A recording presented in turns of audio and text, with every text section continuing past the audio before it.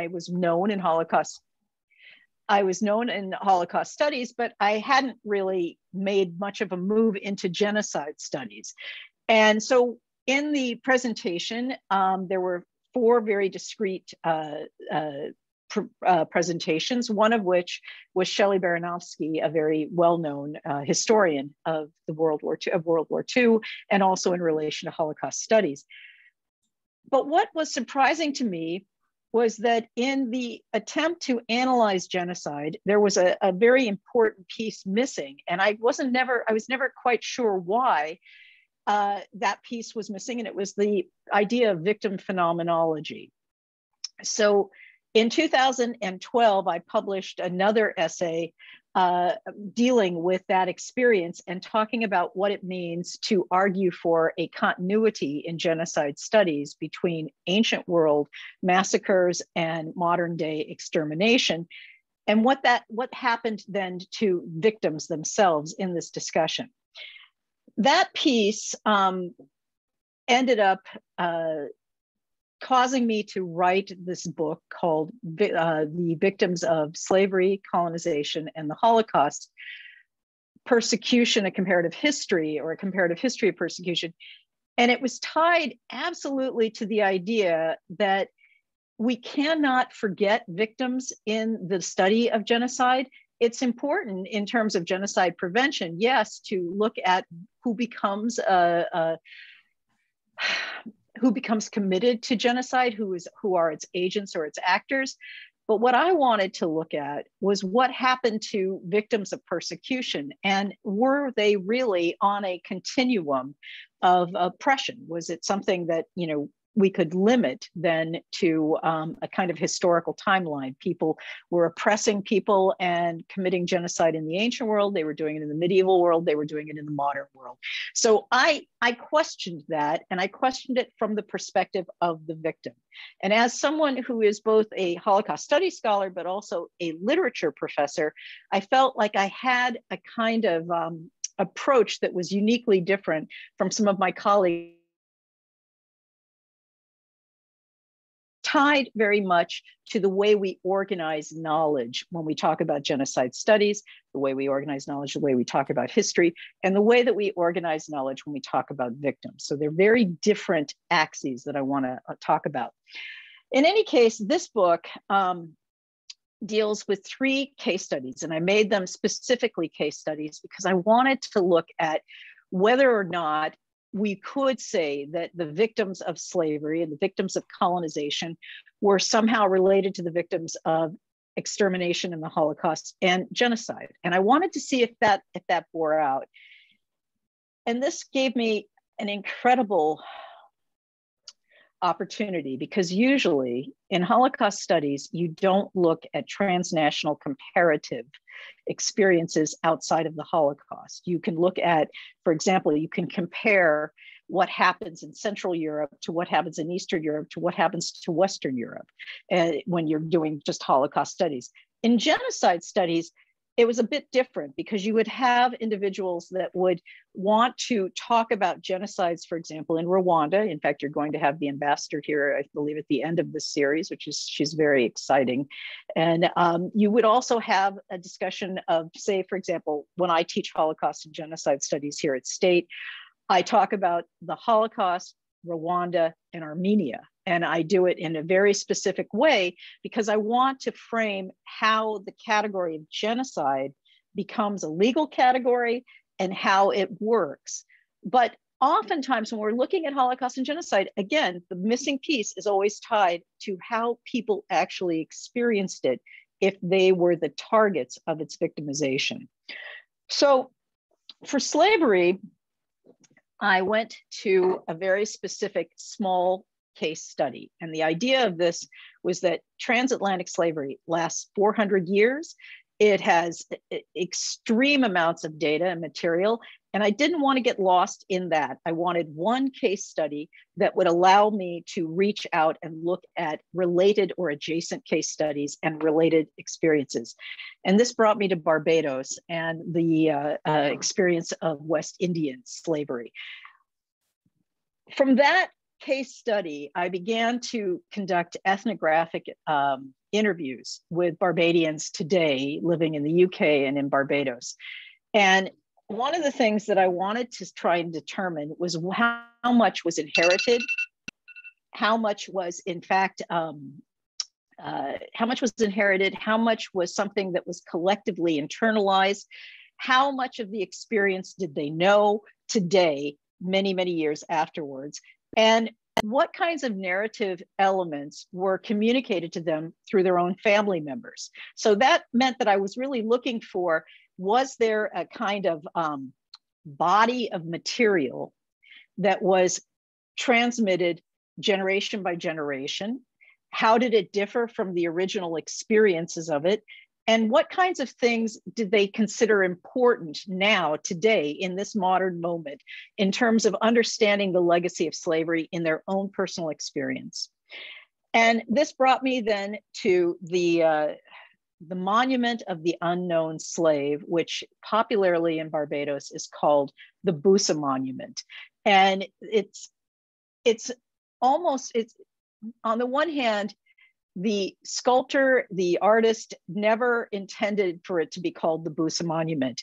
But when Barbadians saw it, the minute they saw it, it was Busa. And Busa was the failed, he led a failed insurrection against slavery. And that monument became a signifier every time they saw it. People, it's in a part of a traffic circle. And every time anybody drives around it, it's what they talk about. It's what they see. It organizes their thinking because it's the picture of a slave breaking the shackles, standing up tall, and presenting himself to the world as a free man. And it becomes a huge image that constantly is repeated.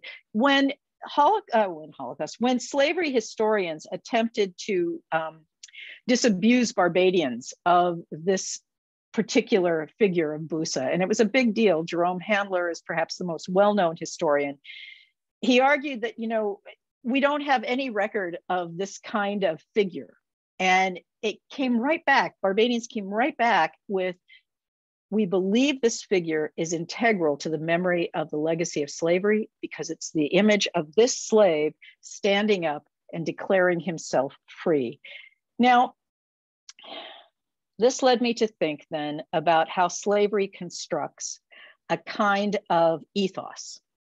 And I began to think in the book about what kinds of attitudes go into the slave holder or the slave owner, and what kinds of attitudes does the slave adopt. And this brought me then to a legal formula that was first analyzed by a jurist in Barbados by the name of Elsa Gouveia. Gouveia is almost unknown outside of the West Indies, and she was one of the really great and innovative novel historians of slavery in that part of the world.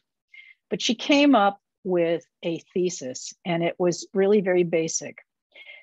And under slavery, slaves were understood as res nullius. And res nullius is the ownerless being. It was a being that existed purposely to be owned and was not owned yet. And that res nullius being had to be converted into merchandise. And that process took place on the boat coming after they took slaves into captivity. They get them on the boats to bring them to their targeted area where they're going to be enslaved. And then they were converted from merchandise into chattel. And that formula became the element of understanding slavery in Barbados, that you would exist as res nullius, then you would be transformed into merchandise, and then from merchandise to chattel, you would become owned. So Busa articulated this incredible moment in the imagination of generations of Barbadians coming after the fact, this incredible moment where they were no longer owned. They were liberated. They were literally freed. And that image stuck with the entire, I conducted quite a few ethnographic interviews, and it kept coming up over and over again, the need to remember being freed, becoming freed and doing it yourself. Now, the second case study that I worked on was in terms of the Herero and the Nama and German Southwest Africa.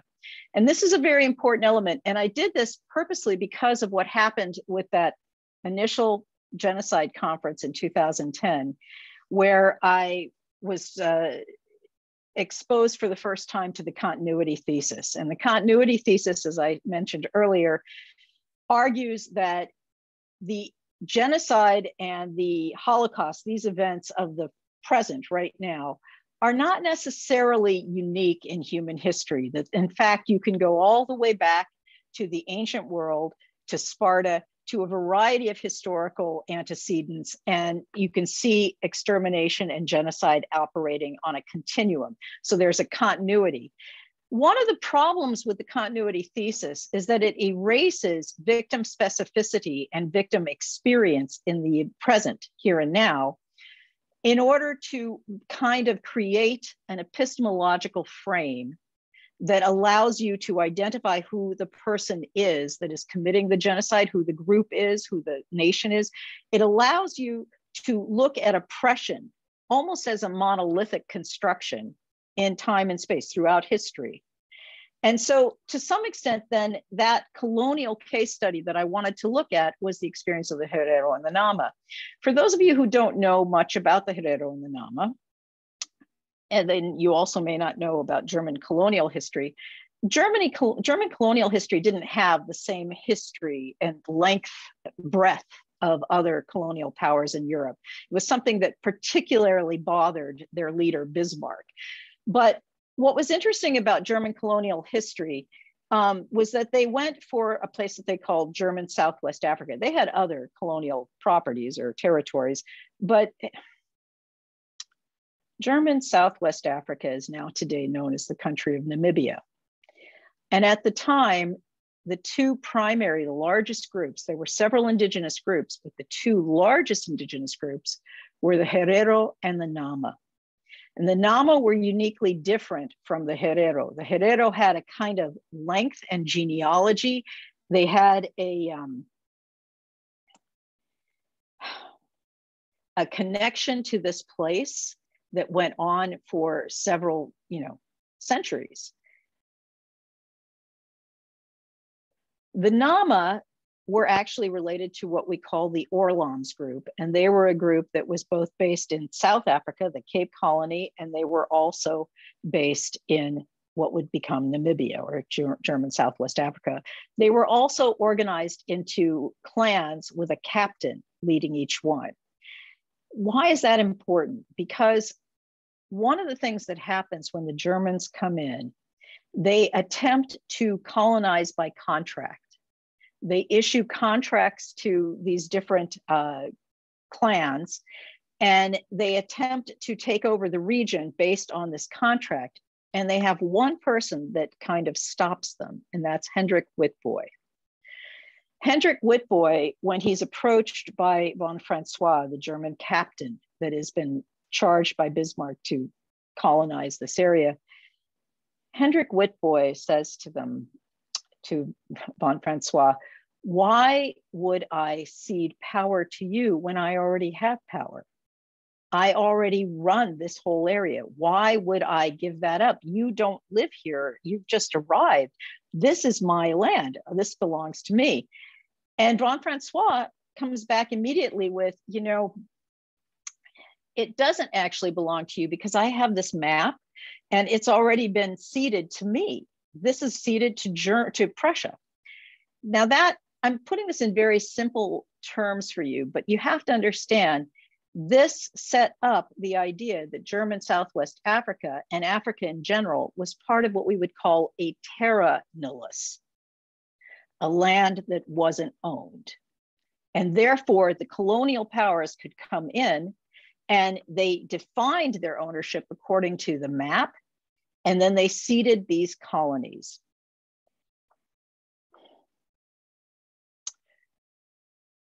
Carl Brink wrote that first map in 1761. He was the first cartographer. He accompanied the Hendrik Hop expedition coming out of the Cape Colony. The idea of it was that they wanted to find two things. They wanted to find beasts that could do labor in the colony. And then perhaps they would find a civilized people of Africans that they could recognize as subjects like themselves.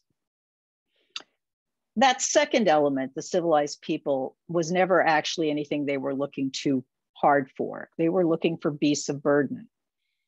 And at the same time, Brink, when he drew up his map, it's a very large 3-panel map that sits in the Dutch archives. And when he drew up the map, he had pictures of Nama, Hendrik Witboy's tribal group. He had pictures of Namas around the boundary between the Cape Colony and German Southwest Africa. They were dancing and they were waiting in the pictures in the inscription, waiting for their European overlords to come and discover them. This was the whole idea behind the Brink map. And so the sense of it was that they took this map, they came in, and they were going to find this unknown, unowned land, this land that they could possess, and it would be theirs. It was the blank slate they were looking for.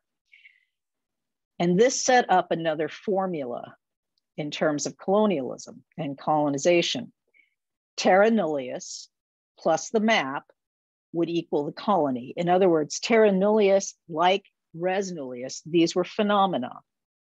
They had no definition until they were given a definition, a concept, that would be the map. And the object that we would know, the object of knowledge, would be the colony. Now, this allowed colonial powers to envision Africa, what they called the dark continent, to envision Africa as a place that they could possess without any kind of legal obligation to anyone else besides another sovereign state.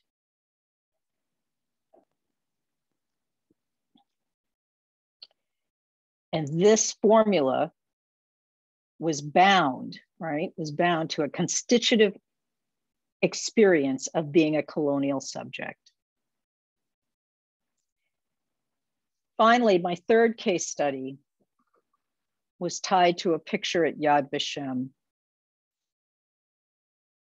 And that third case study was tied to the Holocaust, and it was all about the ash pits of Treblinka. This photograph came from 1960, and in fact, you know, I can share my screen so you can see it. Let me see here for a second.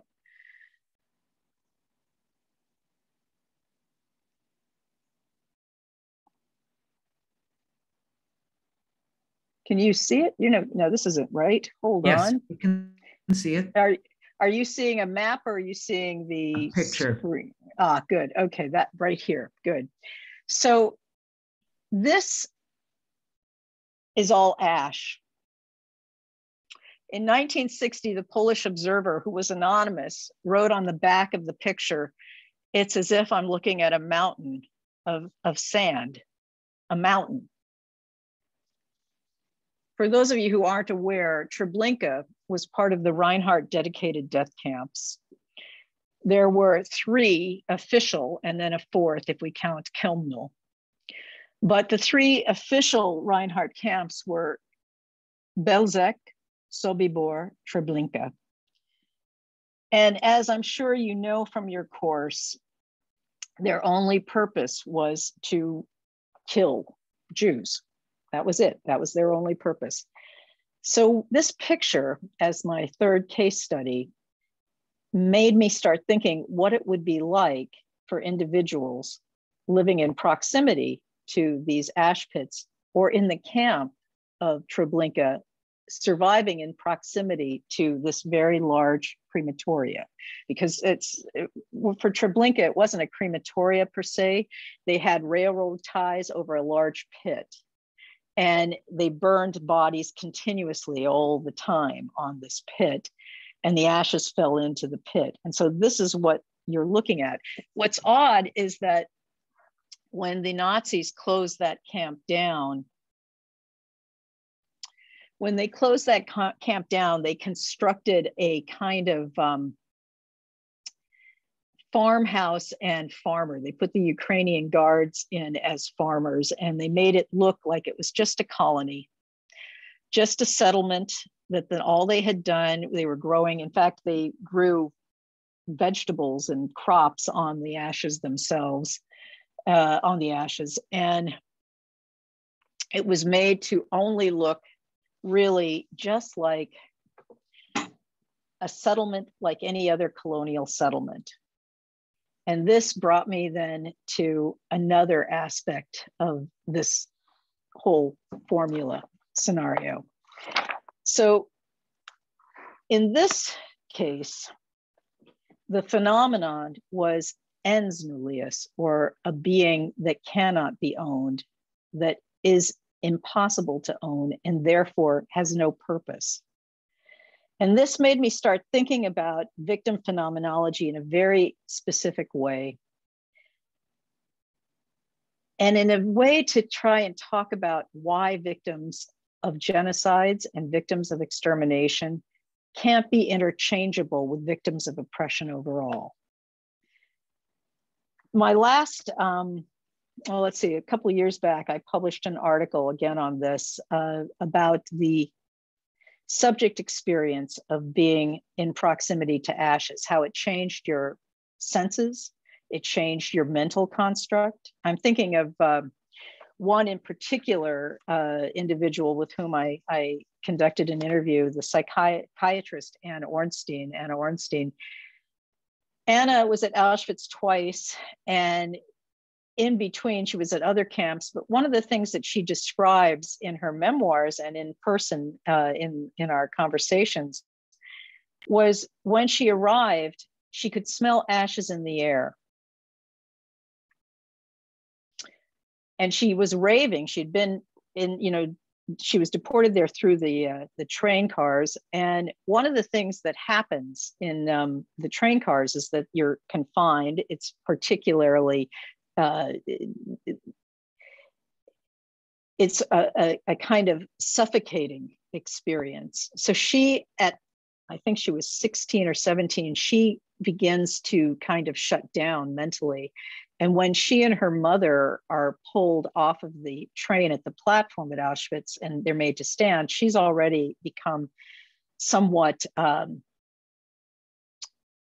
she's not insane, but she's raving. And so her mother's trying to quiet her, and she can smell the ashes. And it was funny because it wasn't funny, but one of the things that she said that was really odd to me was that she had never been able to talk about that smell. She talked about what she remembered going in and out of consciousness as she waited for where they would be sent.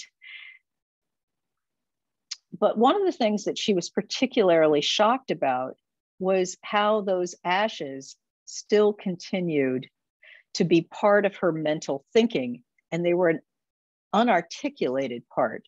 She couldn't find the language or the words to explain them. And so those three case studies then became the basis for understanding how victims experience and what kinds of language and mental space and mental images they use to explain what's happened to them, how they imagine going forward, or they don't. And then the last element that was particularly important to me on this was the role of social institutions in these experiences. So these formulas of persecution and victimization then became part of how we think about going forward from three very discrete experiences. One saw the need for liberation of shackles. That became the image that motivated generations of Barbadians to consider themselves as new beings, subjects in the world. In terms of colonialism, that map is really critical. The Brink map, while that's an intriguing kind of historical object, beginning in the 20th century, after the rise of Pan-African nationalism, you start to see a whole a whole group of scholars and politicians beginning to argue for new maps, that they no longer want to be defined by the maps of the colony. They want maps that focus on their tribal links, their family links, their communal links. And then we get to the Holocaust. And what was astounding to me was that there wasn't a place in so many of these Holocaust survivors, there wasn't a place to move from. How can I put this? They found themselves in that ens nullius spot, and there was nowhere else but ashes.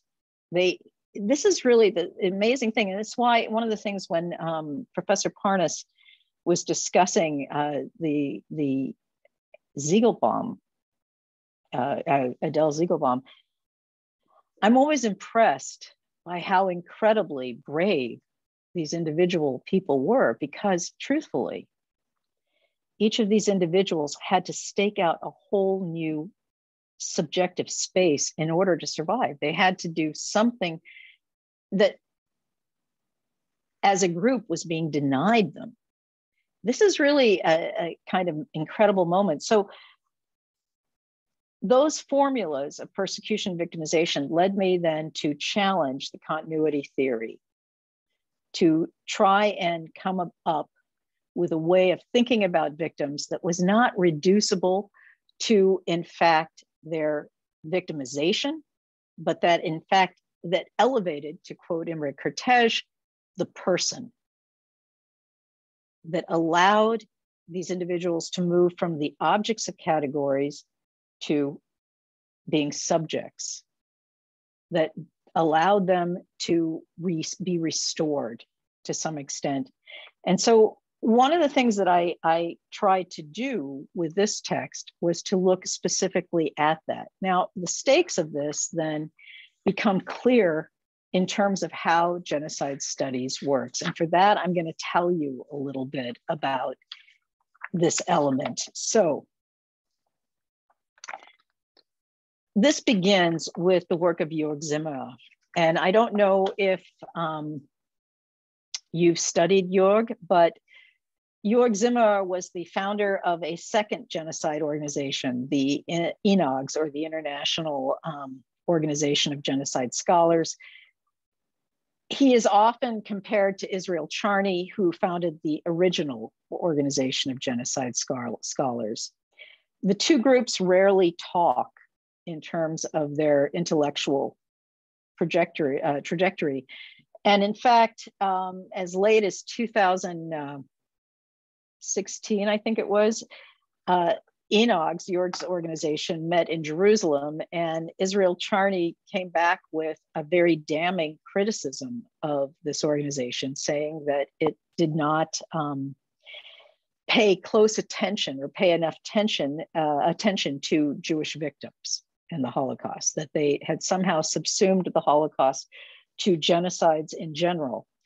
And knowing Jörg as well as I do, I was surprised about it, because I was thinking to myself that it is true that he advocates this continuity theory, but I've never known him to displace or even to demean the victims of the Holocaust in any way. So that was one aspect of it.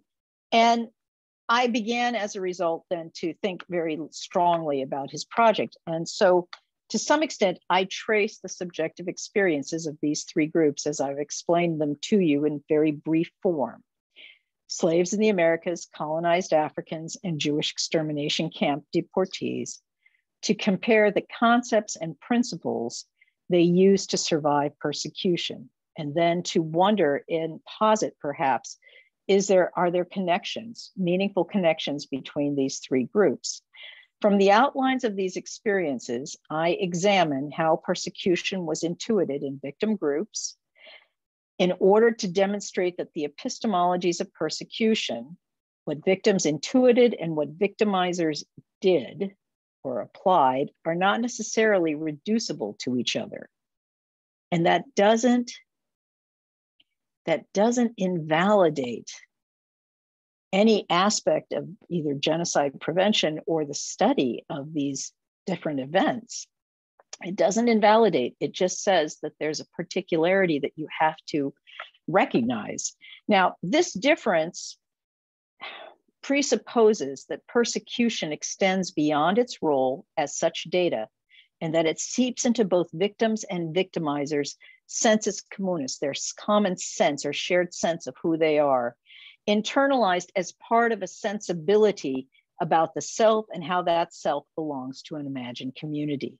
And to that end, I tried in this text to view how scholars, I tried to trace how scholars view persecution as an object, the unarticulated concepts that legislate the interpretation of its data, and what is lost inevitably in discussions of persecution that do not focus on or even include victim experiences. And that's the critical element for what I do. As an object of knowledge, scholars describe persecution usually in terms of its quantification. How many died? How many were affected? How many were tortured? And the causes we ascribe for its occurrence. And you saw that last week in your lecture as well. Because especially in terms of genocide prevention, you do have to look for causes, and you do have to look at these kinds of attitudes that could trigger or generate a genocide. Sure. Why did it happen? The amount of data gathered becomes meaningful objectively. Through patterns we deduce in order to construct a causality behind events, implicitly posited as a narrative, a history.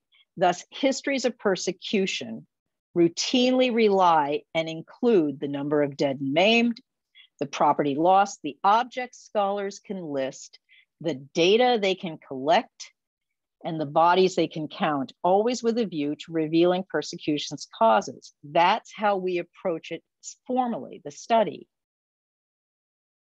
The problem is the obvious one. We miss the human subjects who experience persecution in favor of counting their corpses, adumbrating the ways they suffered or sifting through the remains of their social institutions. Human subjectivity becomes a gloss for bodies as oppressed objects.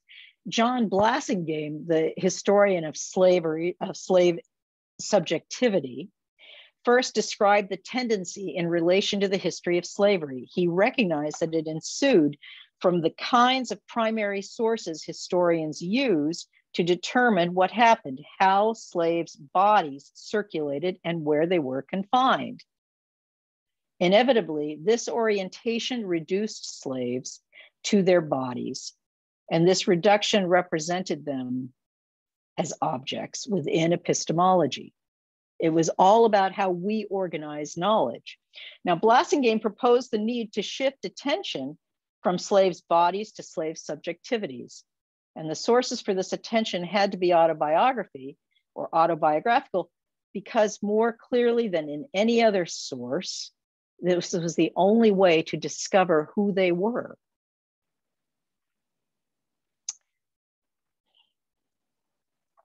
And so since the personal records of slaves, their letters and diaries were few, Blassingame noted that the autobiography provided the details of what went on in the minds of Black men, a knowledge excluded in the commentaries of outsiders.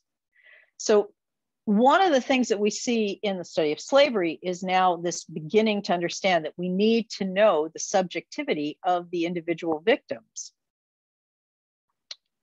Just like we need to know the subjectivity of the victims of colonization, and then we also need to know the subjectivity of the victims of the extermination camps.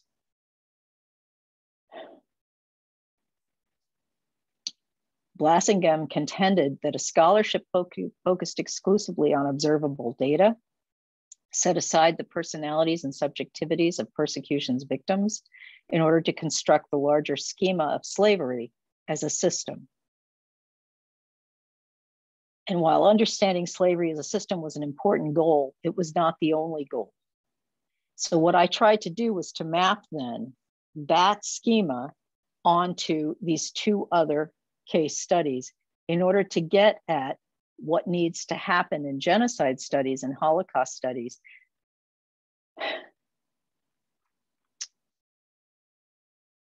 to make the field relevant to those victims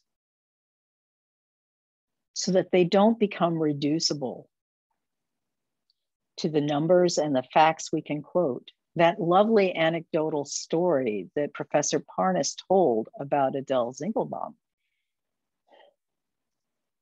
that lovely anecdotal story that restored her the status of being a subject at the threat of extermination, at the threat of being erased from human history. That's an incredibly powerful aspect that needs to be exposed more and more within genocide studies. It needs to become part of its narrative as much as part as identifying the data of genocide. A similar tension runs through Holocaust studies. Saul Friedlander characterized it as the missing internal history of the Jewish people during the years of persecution and extermination.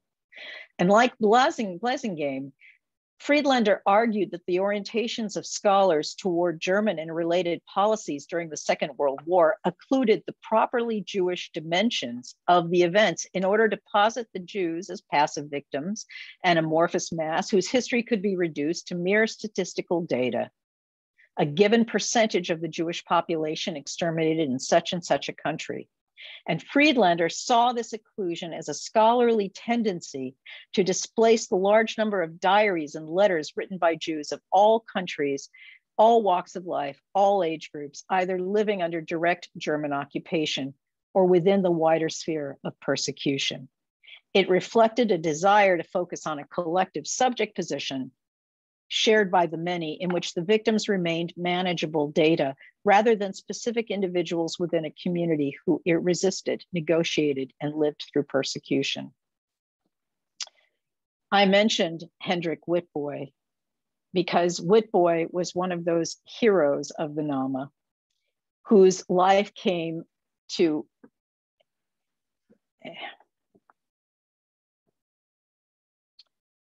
who found himself, let me rephrase that, who found himself with a choice.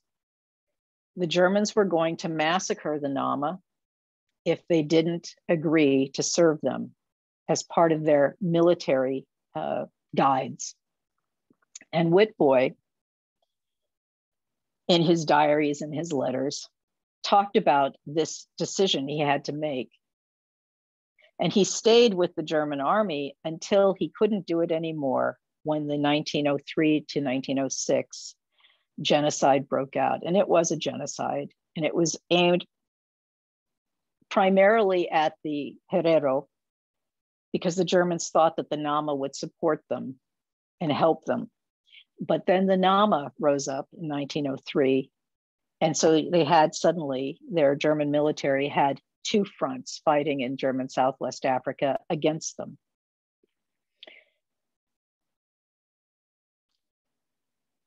Witbooi would die in the conflict.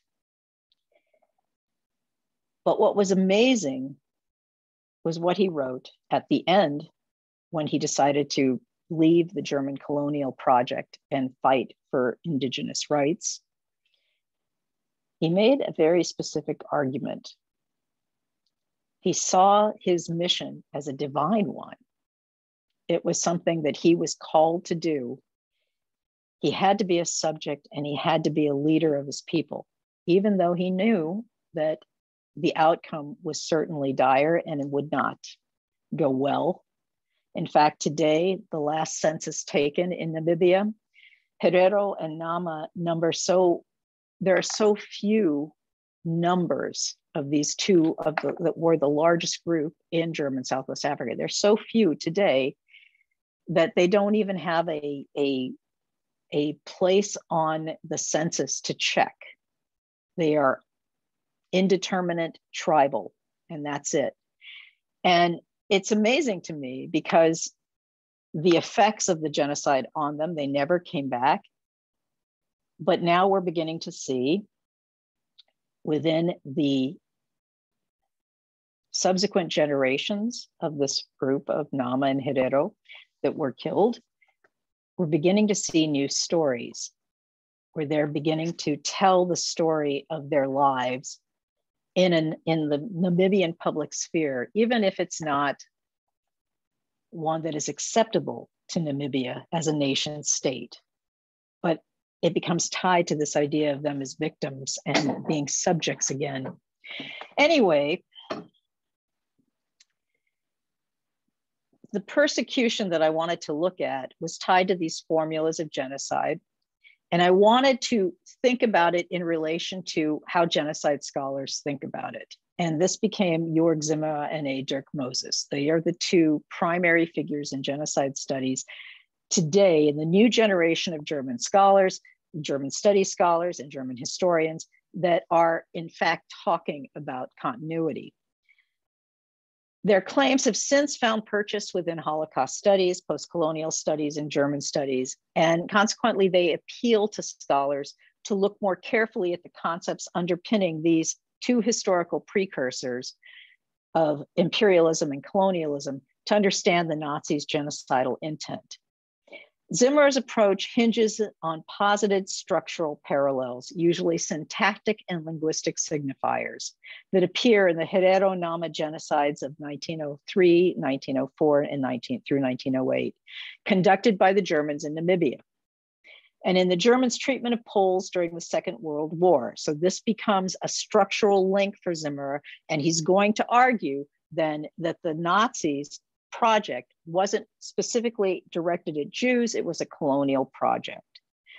And my argument has been to look at this precisely as a problematic rendering because of what happens to those Jewish victims. Their specificity is suppressed in order to make an argument about the victimization of the many, right? Now,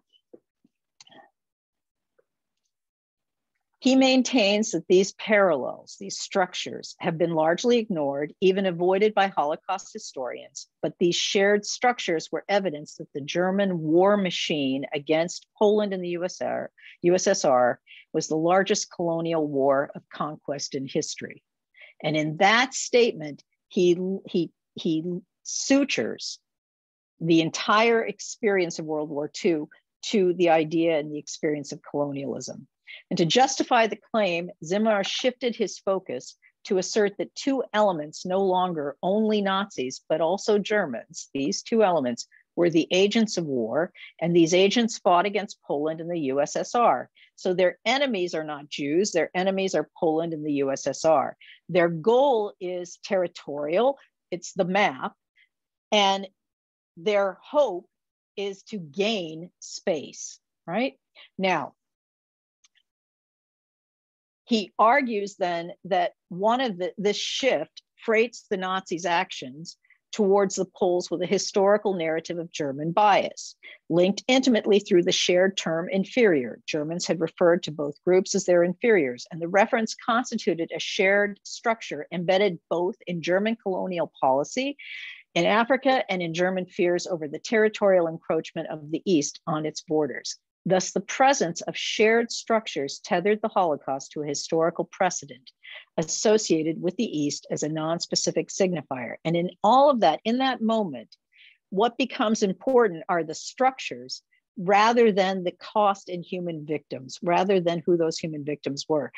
By making this equivocation between Poles and USSR as the actual aims of the Nazis and not looking at Jews specifically, he makes then a huge group. He literally creates a huge category of multiple victims, and they're all interchangeable as far as their status as objects. The only thing that differs is in the degree of their persecution. So Russians, Poles, Slavs, Jews, and Roma are all linked through victimization. And this becomes the basis for understanding genocide as a German construction that has its roots, as he put it, in the largest colonial war, the Nama and the Herero. Now,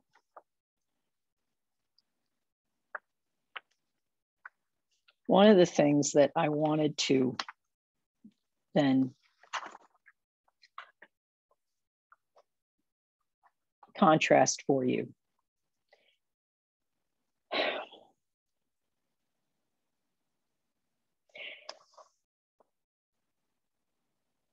in that model, the structures are the only thing that's important because they allow you to map the data of genocide. What I wanted to do was to look very specifically at what it meant to the victims in these Reinhard camps. And so the first example I'll give you is Rudolf Rader from Belzec. For those of you who don't know about Belzec, it was the first of the Reinhard camps. It operated from 1942 to 1943 in the general government in Poland. The Reinhard camps were virtually unknown outside Poland until 1959, when their guards, who were indicted in Germany for war crimes conducted in the euthanasia program, referenced the death camps, the Reinhard camps. Their inadvertent references were excluded from the legal record. Belzec was an experimental camp in that the Nazis had yet to perfect mass murder by gas, and so they tested various methods of extermination at the site. We think somewhere between 500,000 to 600,000 Jews were killed during its operation. And of the handful of people who survived Belzec, up until, I think it was literally this decade, we really only thought of 2 people surviving Belzec, one of which was Rudolf Rader, and the other was Chaim Hertzmann. Chaim Hertzmann was killed after testifying in Poland, after escaping and then testifying about the Nazis. He was killed on the steps outside the courthouse. Rudolf Rader is an interesting figure. He gives a very complete story. On August 10th, 1942, the Nazis sealed the Lvov ghetto and evicted the Jews from their homes and workshops, of which he had a workshop, collecting them in a field where they were forced to sit on the wet ground until the next morning. Anyone who stood up during this time was shot immediately. And at 6 a.m. the next day, they were loaded into, they were brought to the Koparov train station and were loaded into cattle cars or train cars and taken to Belzec. In Rader's freight car, he says, no one spoke and everyone knew they were to be killed. And they were already within the space and time of experiencing extermination. Now, after his arrival, Rader was removed from the transport with a small group of men to dig graves for the corpses. He now belonged to the permanent death crew, of which he estimated was a workforce of 500 men. Within that group, 250 were designated skilled laborers who had to sort the Jews' belongings, to cut and collect the women's hair before gassing, to drag corpses from the gas chambers to the burial pits. But 450 were always occupied with the graves. 450 were always occupied with the graves. Every day, 30 or 40 of these workers were set aside from the details and shot. And it reinforced for him that his reprieve from his transport's gassing was temporary. The Nazis intended to kill him with all the other Jews. No one was to be saved, no one was to be spared. Shortly after he began his task of digging, another transport arrived in which he recognized his family members among the victims, but his experience was not unique. In our working group were many men whose wives, children, or parents had been murdered in Belzec. Consequently, the work details digging the burial pits became numb rapidly to seeing their families among the victims. They just became numb, right? And Rader remembered several discrete experiences whose repetition every day, 2 to 3 times a day, imprinted them on his senses. The first occurred around the arrival of transports. There was one officer in particular, Ehrman, who waited at the platform for each transport, and after the Jews were beaten and whipped out of the freight cars, he told them that showers awaited them and then they would go to work. And the second incident again included Ehrman. The Nazi officer enjoyed shooting disabled Jews from the transports at the edges of the burial pits and then kicking their corpses into the pits.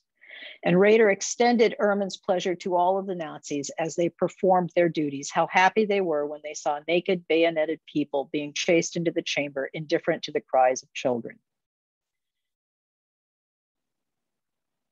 The third episode concerned women. The transport coming from Poland were, according to Rader, dominated by women and children, and the women were forced to run to the gas chambers, the path covered in blood, their cries in Polish and Yiddish. And the only variation on his memory was the realization that later, after the shutting of the doors to the gas chambers, the cries in Yiddish became Czech, Greek, and French. And his detail was assigned then to drag the bodies from the gas chambers to the burial pits that they had just dug and that were hidden in the forest. Rader would escape. And Rader would also testify to how Belzec's pit of corpses became a pit of ashes.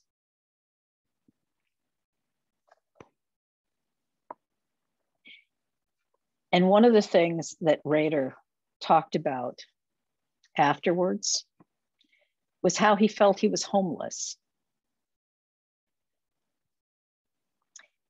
He survived, he escaped, he survived.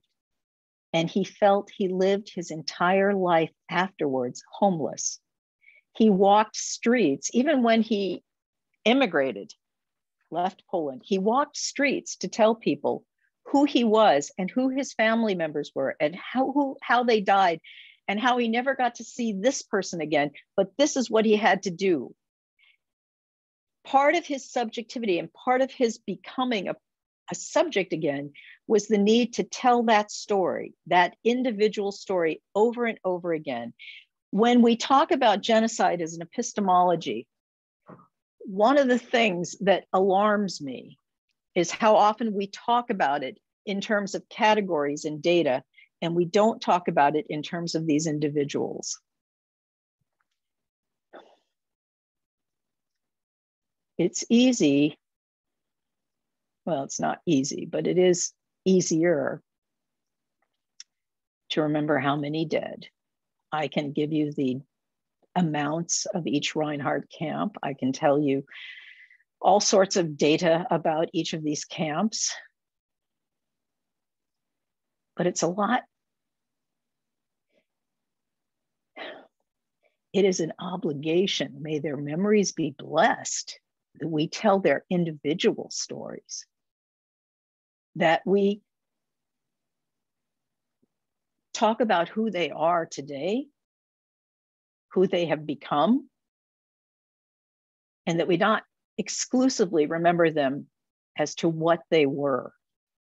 Now we go back to that picture of ashes. When I asked Dr. Ornstein, when I asked her about what do you do, how do you reconstruct the self after living in proximity of smelling the ashes of these pits? Another example of this was one of the members of the Sonderkommando at Auschwitz, Shlomo Venezia, who talked about, he worked in the actual crematoria itself, and he would talk about how at the end of the day, after moving the bodies out of the gas chambers, their skin would stay literally on his hands. There was no way of washing this off. And one of the elements that came back over and over again was, how do we talk about becoming a subject again after experiences like this? If victim phenomenology is this extreme, what do we do? And so I asked Dr. Ornstein about this, and she came back with another story.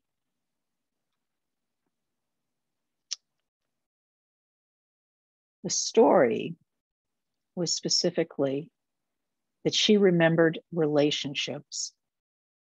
She remembered the relationship she had with her mother, the relationship she had with a friend. She remembered these, and these relationships helped her. And then she remembered all the relationships to those people that didn't survive.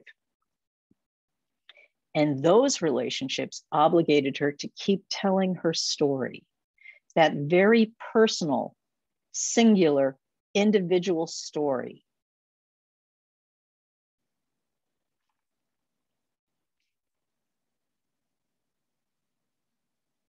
One of Jorg Zimmer's claims was that we needed to freight genocide studies no longer in the specificity of Jewish victimization in the Holocaust, but to see it on a continuum of many different kinds of genocidal victims, that these victims became to some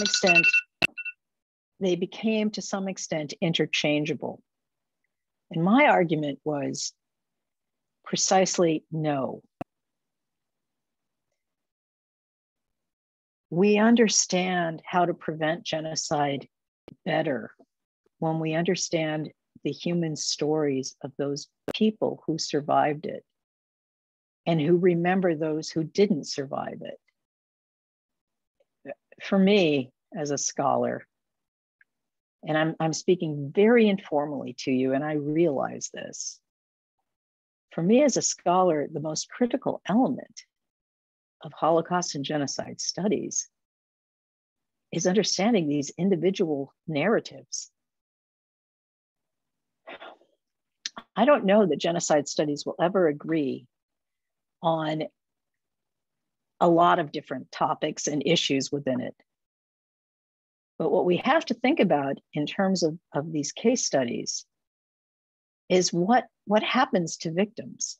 So for me, these three case studies of slavery, colonialism, and the Holocaust, they were three different historic events.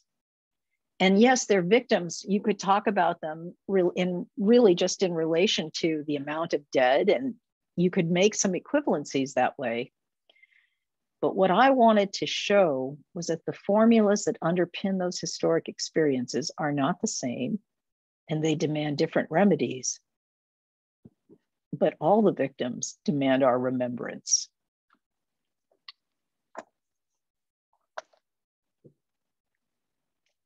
And so that's how I'll end my formal presentation for you. Katie, thank you very much. It was very moving, very provocative. I hope that some of our audience has questions for you. And if anyone does, please submit them now through question and answer.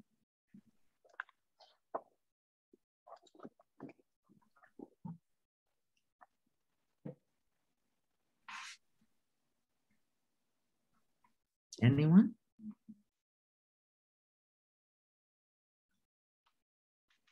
They're still taking it all in, I'm sure. That's all right. There we go. One audience member comments absolutely just shook me to my core. Really appreciate this need, and thank you so much for your talk. Well, thank you, and it was an honor.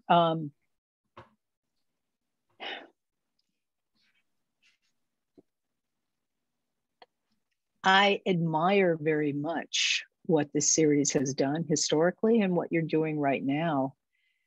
And like I said, I think it's very critical. Yes, Cynthia.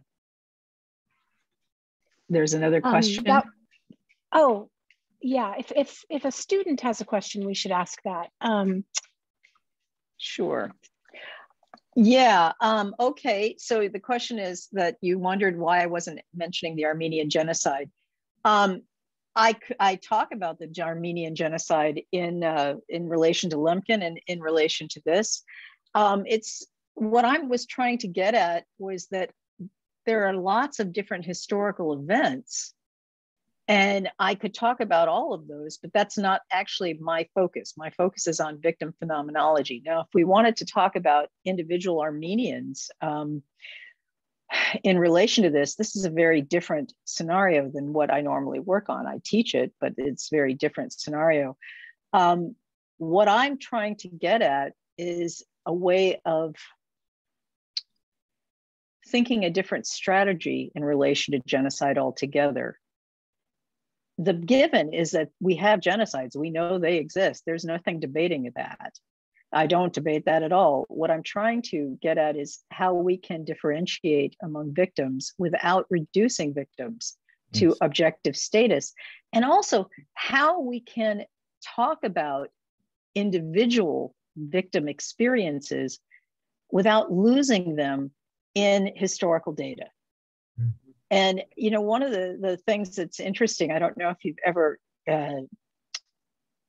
accessed the VHA, the Video Heritage Archive at USC, but they have some of the remaining home movies from Armenians who survived the genocide. It's one of the few repositories. They're home movies. They're taken by the individuals themselves. They're not like normally when you go to the VHA or when you access it through your laptop or something, you're seeing very professional materials. But the nature of this was that we don't have any kind of individual speakers talking about the Armenian genocide, their experience of it as subjects, as individuals, except for this handful of home movies that were brought into the archive. I think Stephen Smith, the director, said that they received this as a bequest. And so if you're interested in that, that would be a great place to think about looking at it. You have free access to it as a student, I believe, but it's particularly important for understanding how these, how individuals who survive it try to remake their lives. All right. One audience member asked, why was Belzec not written on the legal record when it was initially brought up? Well, okay, so the Reinhardt camps were particularly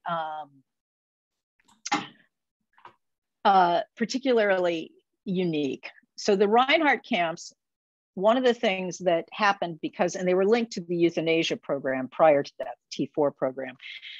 But one of the things that happened with Reinhardt camps is that they realized that if the surrounding communities knew what they were doing, they would not, there could be a possibility that either Jews would revolt against being sent there, or that the communities themselves, the resistance members in the area, might actually, attempt to stop this. So what they did was they created fantasy scenarios. For example, Sobibor had a little train station at the platform, and they made the gas chamber look like a synagogue. They had bowls of flowers on the steps leading up. They made everything look so that the individuals being brought into it would not think we're going to our deaths until it was too late to be able to do anything. That's an incredible point. At one point, in the handful of survivors of the Reinhardt camps are particularly limited. You're not looking at a lot. Belzec, two adults. Sobibor and Treblinka, less than 50. So the reason why Belzec wasn't included in the legal narrative was that, truthfully, they didn't want that to be known. Remember, these are Nazi guards that were being brought up on charges tied to the T4 euthanasia program. If it was known that the Nazis had engaged in exactly this, I mean, one of the arguments that they could make about the non-dedicated death camps, some places like Auschwitz or some of the other camps, Mauthausen, Majdanek, was that these were places where political discontents, i.e. Jews, where they had to go and work, and that they could make up lots of narratives about it. But the Reinhardt camps were really designed for only one thing. They were going to eliminate from the general government all Jewish life. And then it became expanded because they weren't just bringing Polish Jews in, they were bringing in Jews from all over Central Europe, Western Europe, and Eastern Europe. So to some extent, they were trying to protect themselves from double jeopardy or from, being made responsible for acts that they didn't want anyone to know. And yet, ironically, and this is also another element, one survivor of Treblinka, he was charged with bringing the bodies out of the gas chambers into the ash pits, onto the railroad ties that they used as grates, putting them on that, burning them, and winding this the whole time. And he tells an incredible story about being there while the Nazis held a huge feast celebrating the destruction of the Jews, and they felt like they were going to be rewarded by Himmler for doing this. And they were so excited about it. They were getting drunk and they were banqueting while he was there, you know, and then he talked about when he escaped, one of the elements that was, you know, very real to him was the fact that as the Nazis were dismantling these camps, because they didn't have them in operation at the end of the war, they dismantled them, all of them, by the I think it was the first quarter of 44. They were all taken apart, and then they were reconstructed to look like farms and colonial settlements, so that Hitler could say, we're not doing anything different than what any other colonizer has done before. And by the way, that's an exact quote from how Jörg Zimmer describes genocide and the German Nazi project in relation to German colonial projects, in relation then to European colonial projects, until we get all the way back to antiquity and Sparta. So know very clearly, Belzec couldn't be mentioned because they would have been culpable. And if they're culpable, I mean, 1959, do you realize how long that secret was kept? That picture I showed you, that was in 1960. So they had just discovered, literally just discovered what that mountain of sand or ashes really was. Okay, what else do we have? Oh my goodness, we've got 12 questions. I know they're loading up. How do we deal with the particularity of the experiences of victims when now we have so few survivors still able to speak? Is it our responsibility to encourage and seek out their descendants to share these experiences and keep them alive? Well, that is certainly the perspective of, in fact, the Holocaust Center in San Francisco, that you're now taking the children of survivors to talk about how this has affected them as well. And I think that's a very good strategy. But let me give you another one. And this comes right out of slavery. And I think it's really, it has its problems, but I think it's really kind of a very interesting one. Saidiya Hartman writes a book, Lose Your Mothers, but she advances a theory of fabulation, and it starts when she gets a Fulbright to go to Africa. She's going to write about women, victims of slavery who were women. She's going to do a gendered history, but when she gets there are no records to examine. There are no records because those victims died without, you know, narratives. One of the reasons why I chose Barbados over the Americas was because we had the earliest slave narratives of Ashi, a Fanta slave, in Barbados. And there was only one document that we could actually get to. So to go back to your question, Hartman advances a theory of fabulation that forces people to imagine these victims.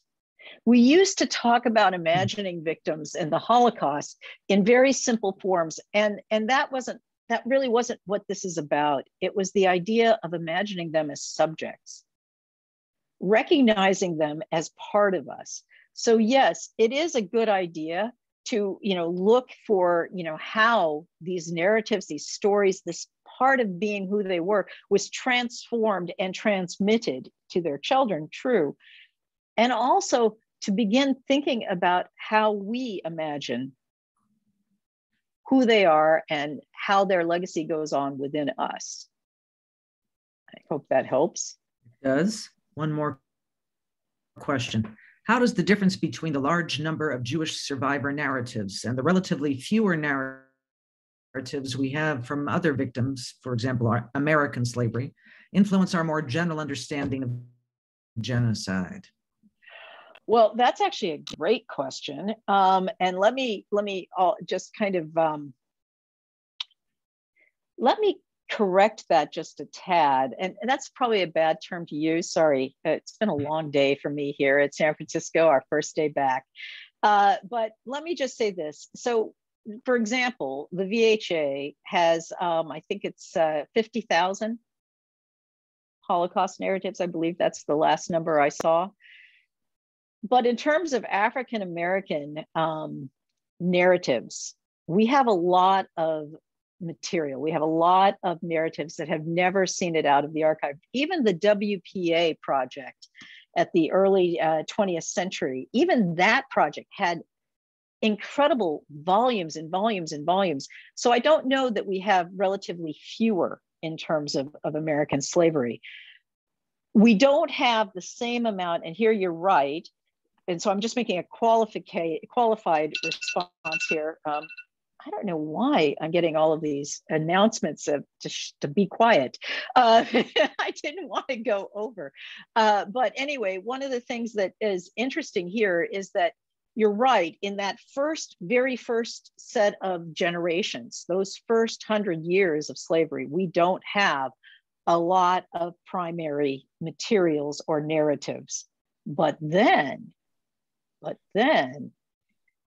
we have an awful lot more afterwards, when you finally start to see slaves being able to escape or finding their way to tell a narrative, having interlocutors that would listen to their stories. So I guess to some extent, to respond even more specifically, we have to become interlocutors in history. By interlocutor, we have to be able to be the person who listens and talks to these subjects. We have to use Hartman's term, we have to engage in a little fabulation, but a lot to hear their voices, to imagine hearing their voices. Alan Rosen wrote an incredible book looking at the case studies of Holocaust survivors in that first year. And it was the wonder of their voices. He was quoting the psychoanalyst who went and with the old tape recorder went and taped these narratives, the wonder of their voices. May we all experience the wonder of their voices. And as we explore transnational analyses of genocide, and as we explore persecution, and as we explore social justice, may we hear the wonder of their voices. Kitty, on that note, we thank you. It's been a pleasure to meet you. I'm so glad we finally had you here. And thank you. I hope we meet again. Me too. Thank you for that incredibly powerful talk. Well, thank you. And for those of you who I did not get to respond to your question, please feel free to email me at San Francisco State. I'm in the Bay Area, so I can answer all sorts of questions. Oh, and thank you for bearing with me. I realize I'm not quite your regular lecturer, but thank you. And I understand the Alliance, I will go on now, exit this and go on to the link that the Alliance sent me. Is that correct? That's right. And thank you again, Diane.